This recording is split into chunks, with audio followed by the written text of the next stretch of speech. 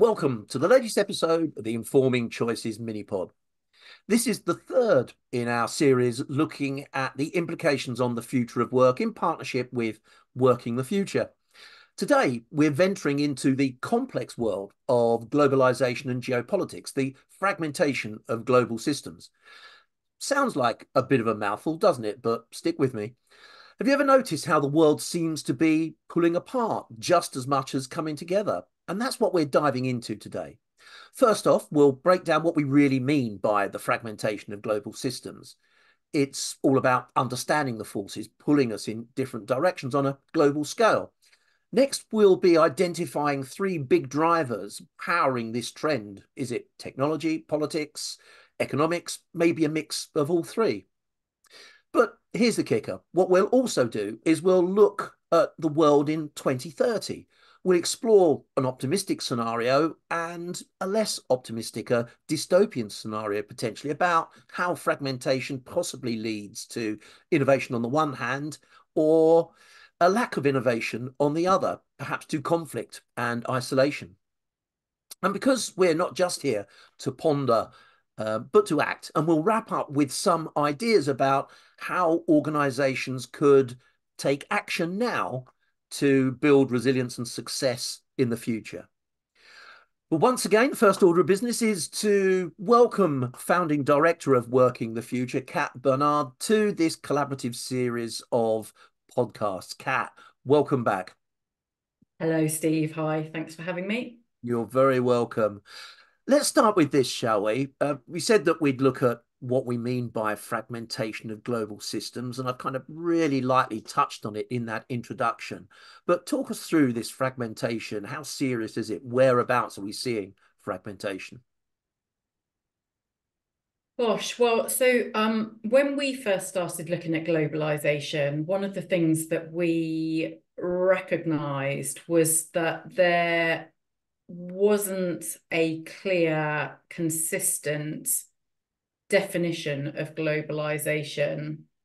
So, starting point number one is that we all use the word, but we're not entirely always on the same page in our understanding of it.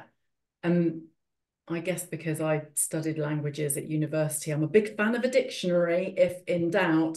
So I think, let's start by just making sure we're all on the same page with what we understand globalization to mean. And we took our definition from the Collins English Dictionary, and that dictionary tells us that that globalization is the emergence since the 1980s of a single world market dominated by multinational companies, leading to diminished capacity for national governments to control their economies.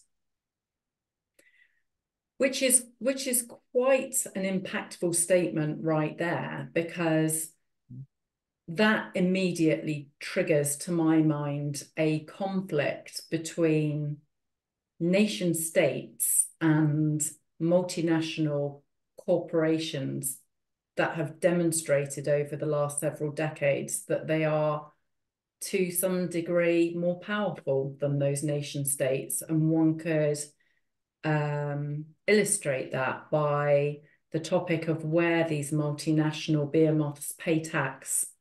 Yep. And whether or not they pay their fair share of tax in each legal jurisdiction that they operate in.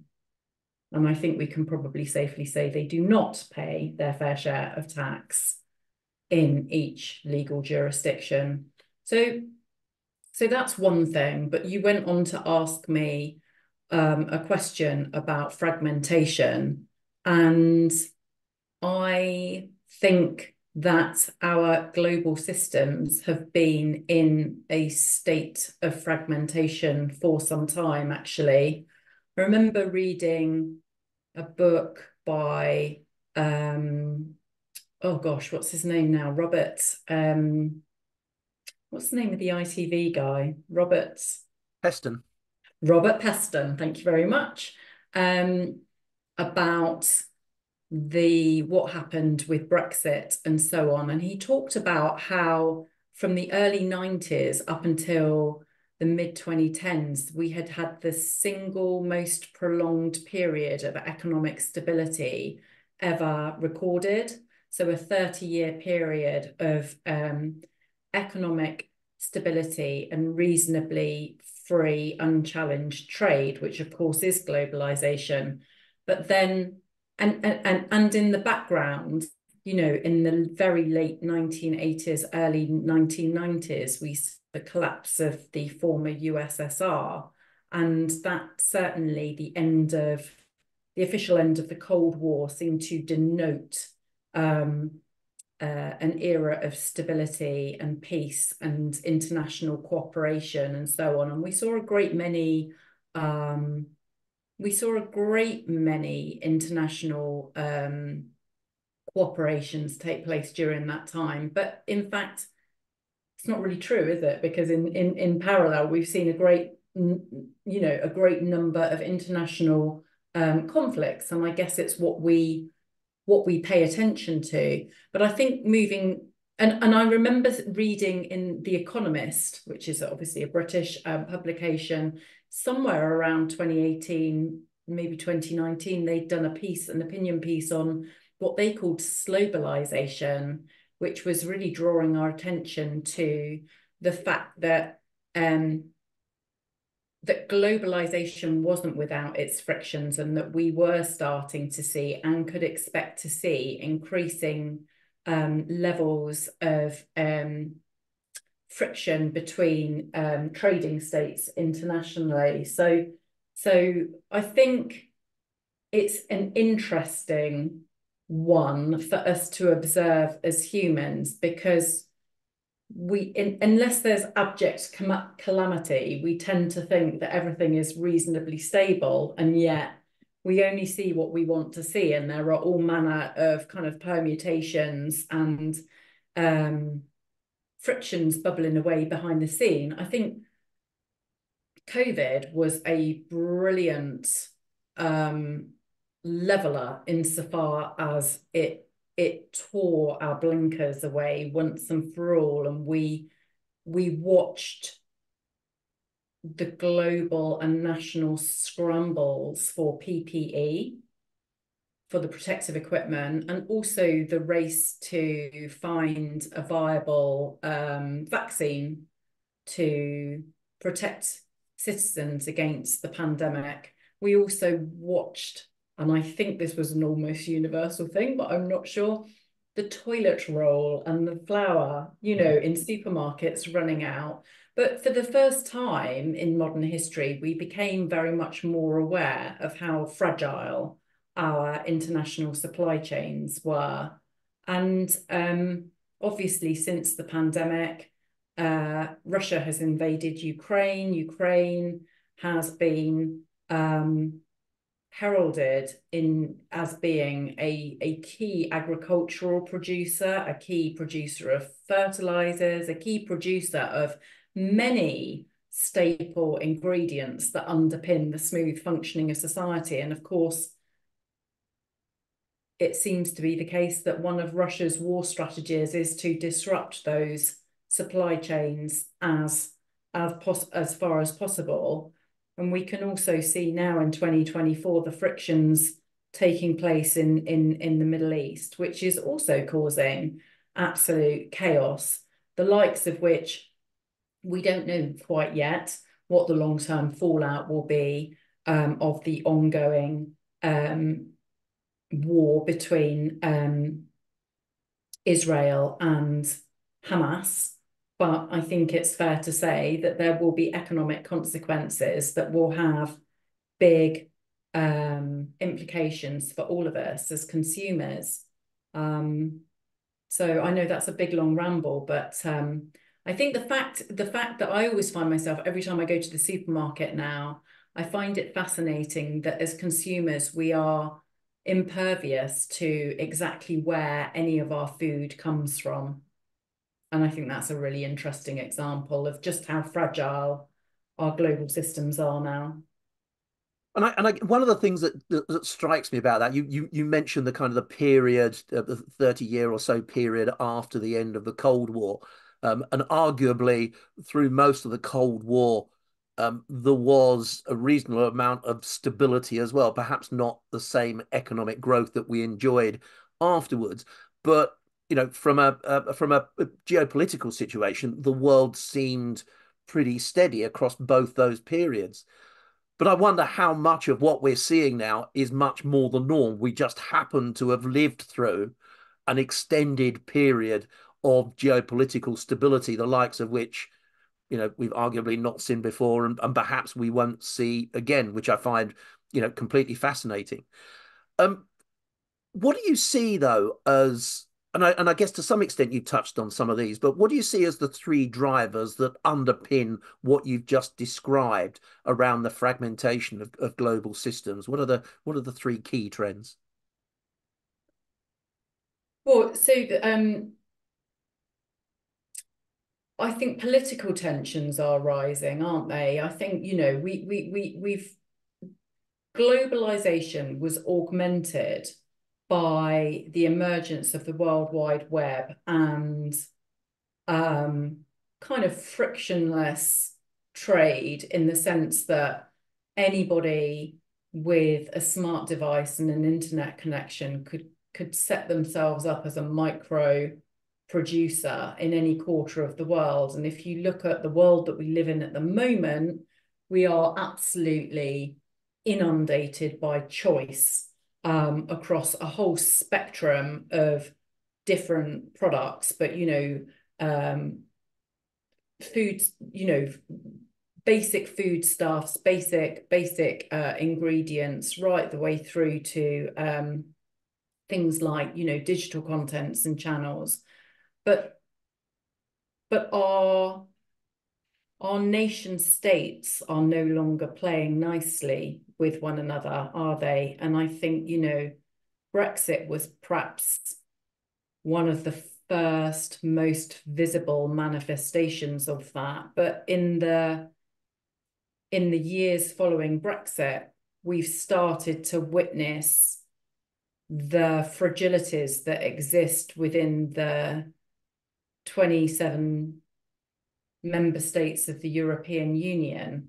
I mean, that's anything but plain sailing. But you look at the United States of America, and in the 2020s, it becomes ever clearer that the United States of America are almost on occasion united in name only, and that actually the states themselves operate at odds with one another. You look at the frictions over in Asia Pacific between China and Taiwan. You look at the frictions that have been going on for a long time between China and India, as a for instance, and you start to see it. I find it really interesting how we sleepwalk ourselves into the illusion of comfort. And for a very short while, everything was great, and living standards were improving for most people in most parts of the world. And I know that we've entered a period where we used to talk about third world countries, but third world countries don't really exist anymore because the generalized standard of living has improved. So as an overall, we're probably better off, but we hoodwinked ourselves, didn't we, by the illusion that things were more stable than they actually are. And now that we've got these meta crises of resource depletion and the climate crisis, you can start to see the real relationships start to play out again. And it's anybody's guess, really, what will happen and which country will exert dominance to shore up the resources that it feels it most needs in order to sustain its populations over time. So in that one answer to that question about the three drivers behind fragmentation of global systems, you've spoken about climate, geopolitics, and resource depletion. or resource scarcity, I suppose, more Mm. accurately. And they do feel like three critical drivers as to why different countries around the world are positioning themselves in perhaps slightly different ways. And it does feel much more uncertain, less secure, and it's hard to see that going away over the near to medium term, isn't it?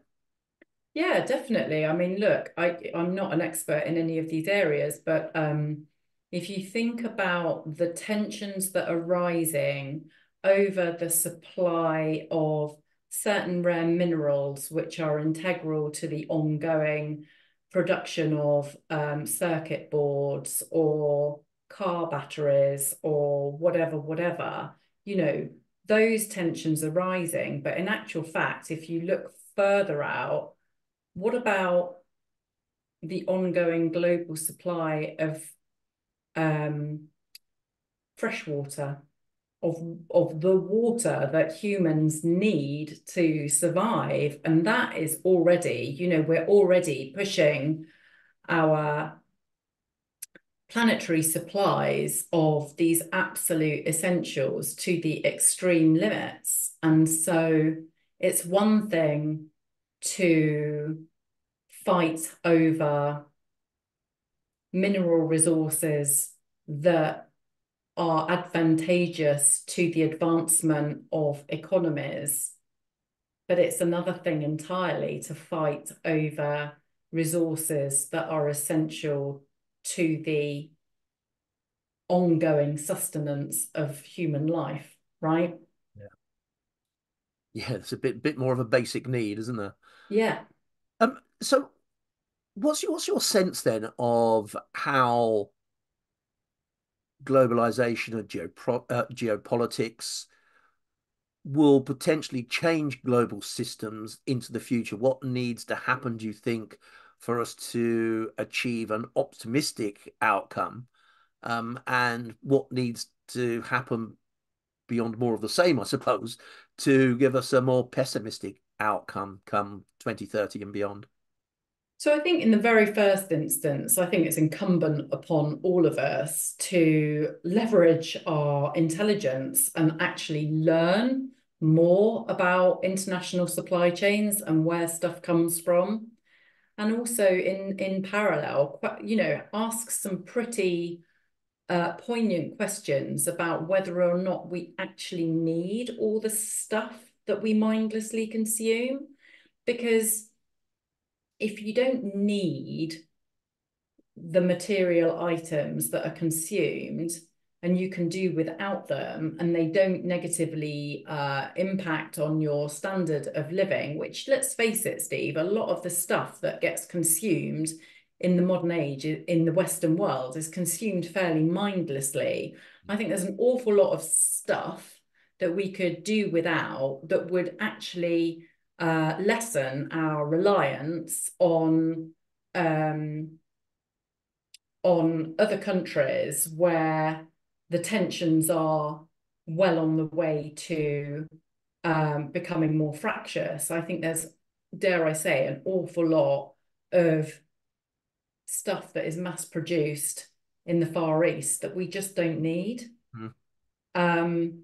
I think in terms of things like the security, food security, for instance, I think we need to become infinitely more discerning and understanding of where our food comes from. And, it's an absolute tragedy to me that in 2024, our farmers are having to go down into central London and protest outside the Houses of Parliament over the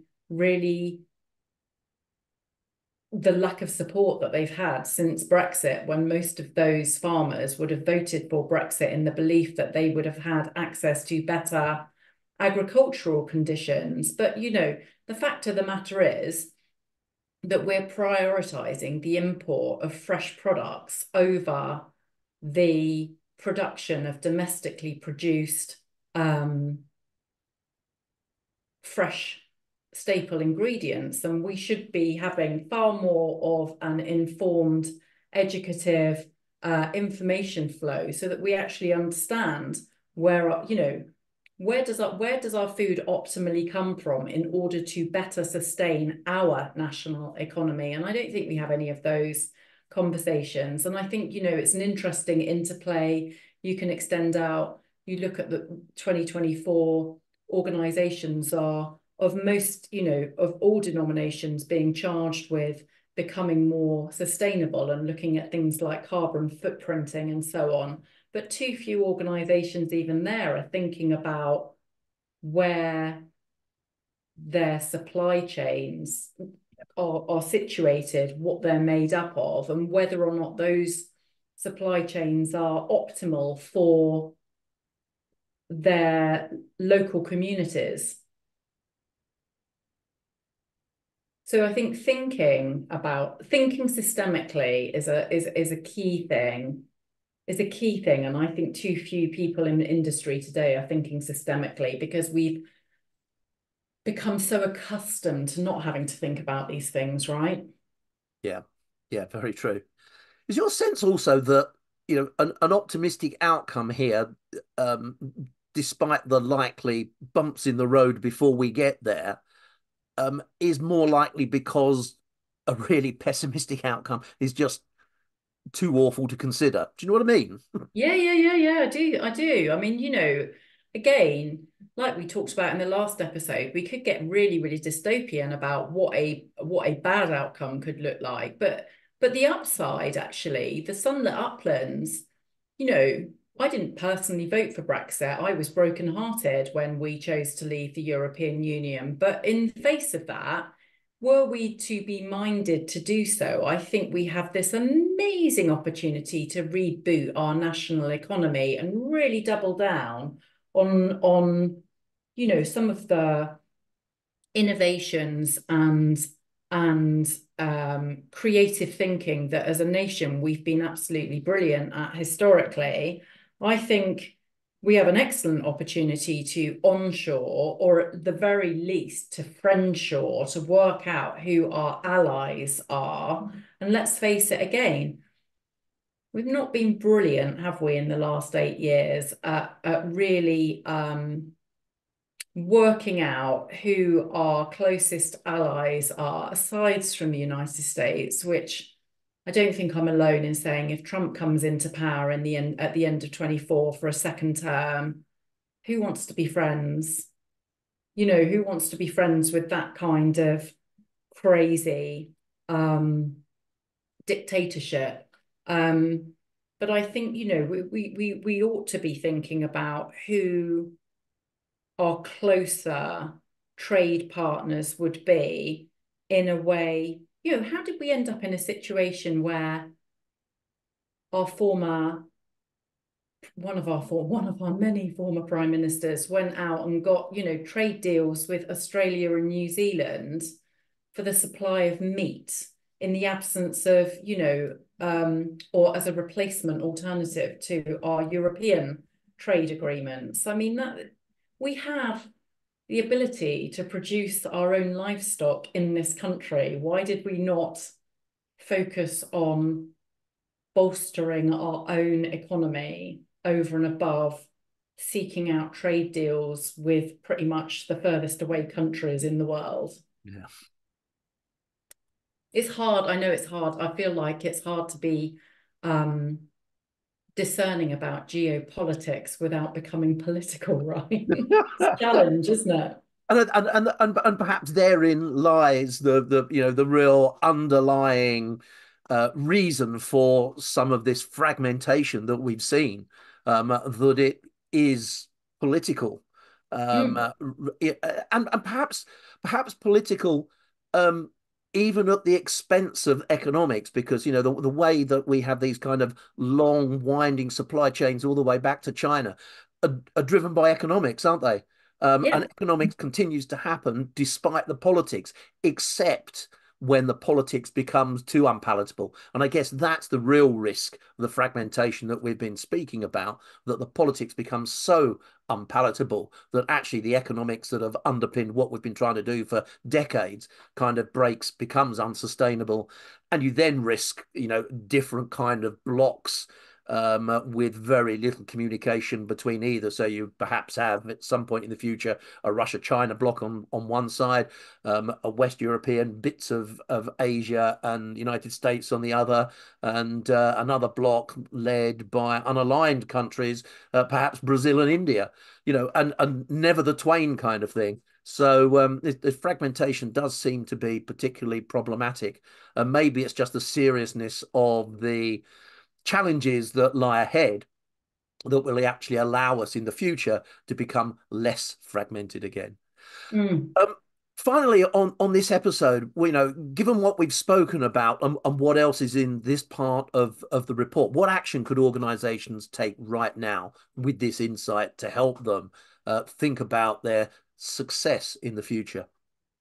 Well, so one of my recommendations would be actually something that has already been documented as taking place, and it is this idea that organizations and nation states are increasingly looking at what is being termed in the press as friendshoring. So identifying more local sources of supply chains that are more amicable and less fraught than some of the previous supply chains that we may have taken for granted. So I think really starting to go a bit more forensic on your business supply chains to understand where goods, resources and knowledge come from, and then once you've done that forensic analysis, to experiment with scenario planning actually, and to look at,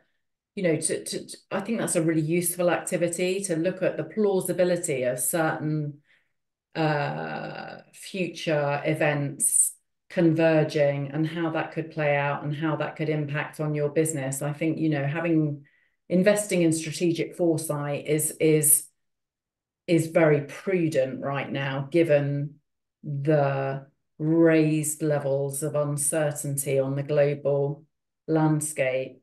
And I would also say with that, and I appreciate that this does sound probably a bit extreme, but I don't think there's any danger whatsoever in writing disaster recovery plans and then drilling them, because that is a form of future proofing, isn't it? That is a form of resilience. And if we carry on as usual, pretending that everything is fine and dandy, and if we can just get past the general election, things will go back to the way that they were in 2019. That is literally delusional.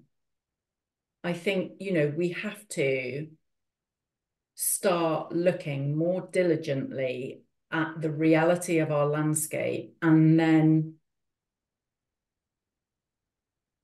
try to prioritize what could happen and then de-risk against that. And you know what? If none of those things come to pass, that's absolutely fine. No harm done, but at least organizationally you're more prepared, and preparedness cannot be understated, I don't think, in these uncertain times. That's been really brilliant, and I think if I sort of encapsulate what we've done here is we've spoken quite a lot about the complexities and the seriousness of some of these fragmentation of global systems. But we've also, I think, been pretty clear about how they impact what we're trying to do locally. And I think you're completely right. What you're really saying here is part of your insurance policy for your organization needs to be thinking about what could go wrong so that you either prevent it going wrong or have a plan B. Having a plan B, my goodness me, I mean, every organization needs a plan B right now. Plan B helps you adapt, evolve, survive, and thrive. So rather than doggedly sticking to your growth plan or the business plan that you've created for perhaps more stable, chartable landscapes, have your alternative what if scenarios, because if you can get your head around your what if scenarios, you are infinitely more likely to overcome them should they happen. And you know, you've worked as a futurist for a long time, Steve. I've been looking at the future of work for coming on 8 years now. Neither of us know what the future holds exactly. If we knew that, we'd be coining a trade as mediums and clairvoyants, right? The point that I am making is that you can deduce that certain things will happen with very, very broad brushstrokes based on an analysis of the pre-existing trends. And the one thing that I know that you've succinctly surmised also today is that we are now far, far out at sea, and stability and certainty is a comfort of yesteryear, but we're not going to arrive back on those shores at any time soon in a way that is plain sailing. I think that's a really powerful point to end this episode on. Kat, thank you so much for your time again today. It's been absolutely brilliant. What Oh, a it has been brilliant. Thank far-reaching you. conversation. In the podcast description, you'll find a link to Working the Future website and also how you can contact Kat to find out more about what she and her company does. Thank you, everyone, for watching and listening. Don't forget to subscribe so you never miss a future episode, and do let your friends and colleagues know about the Informing Choices mini pod. And we'll see you again on another episode soon.